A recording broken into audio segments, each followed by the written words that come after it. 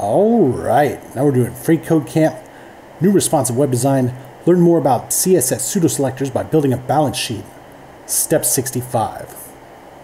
So our dollar amounts are currently misaligned. Yes, they should be right under here and inside this gray area instead of like right on top of this black area.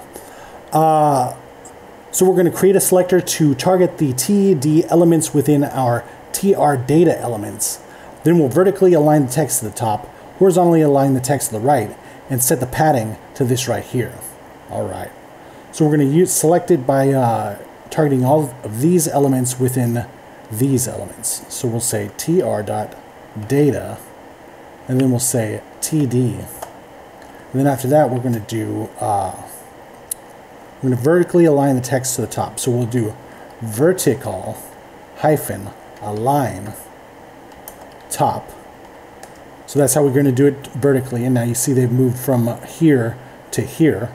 And now we're going to say, after that, we'll say text align, like we've been doing, right.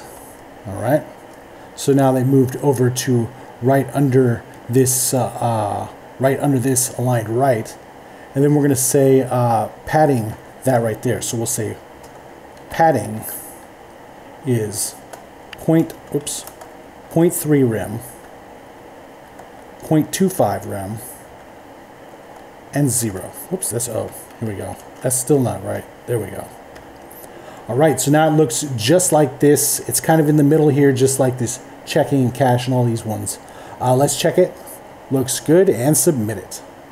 All right, now we're on to step 66, and we'll see you next time.